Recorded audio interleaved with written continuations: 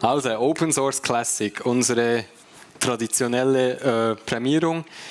Open Source sieht hier super glamourös aus, aber oftmals ist das jahrelanges Programmieren und das Projekt, das wir hier präsentieren, ist wirklich ein sehr altes Projekt. Es hat komplett anders gestartet, als es heute ist. Es ist so etwas geworden, das jetzt von großen Playern unterstützt wird.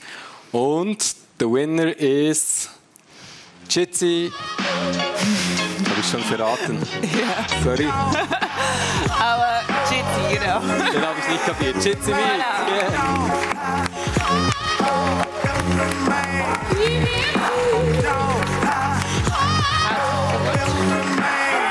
So. Wir haben dann natürlich auch einen entsprechenden Award. So, I will quickly switch to English, I guess, right? Yeah, that would be great. Do we have a microphone for Oh yes, we do actually. Yes, of course. So, yeah, I knew I didn't want to switch to English because it was a bit too obvious who will win afterwards. Interesting for me, and maybe you can say a word about that. When we had a look at the history of Jitsi with the jury, we figured out that it was totally not video conferencing. You started way earlier with this thing. Maybe you can say a few words about the project. So the story is that in the beginning it was actually called SIP Communicator. It was a desktop client for SIP.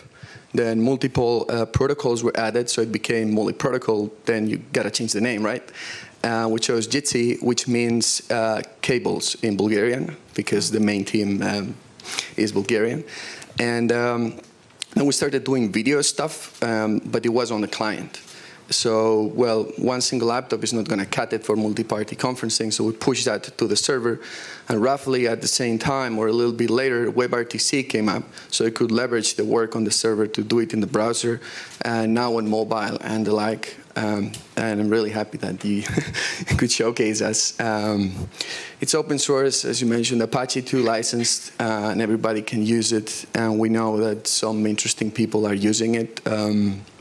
The Freedom of the Press Foundation has a repo with an Ansible script, so you can deploy it to your private server or whatnot, and we provide Debian packages if you also choose to trust us. It's really, really easy to run that in your company. You can have video conferencing with no client, no subscription, no users, nothing. It's really straightforward. It's encrypted as far as I know. Yes, it is encrypted hop by hop, because that's what the WebRTC standards allow us to do today.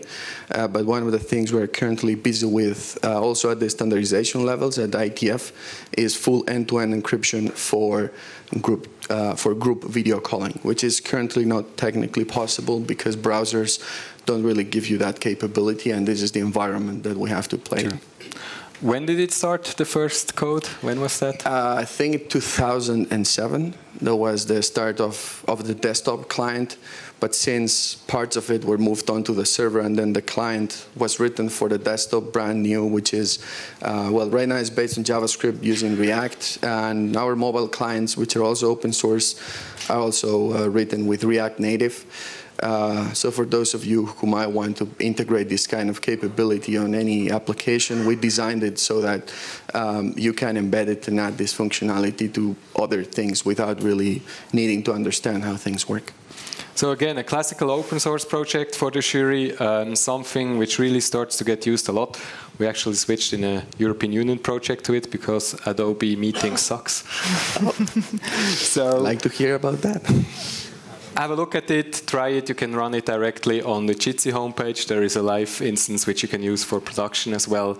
And again, the project started more than 10 years ago. You did pivoting several times, actually. You adjusted to the reality. And now you have quite a potent sponsor in it as well. I think Atlassian is... Yeah, so over 2 years ago, Atlassian acquired Blue Gym, the company behind Jitsi. I joined a bit later, so now the entire Jitsi team is at Atlassian, but we still develop it as a community. So, for example, for those who might want to know or ask us something about the project, every 2 weeks we host a community call where we tell our users what are we busy with, what are we going to do next, and the like. We even, with the switch to Atlassian, we switched to a better license. So right now it's Apache 2 licensed. So that's pretty much gives you all the rights to do anything. Great. So again, applause for Jitsi. Congratulations.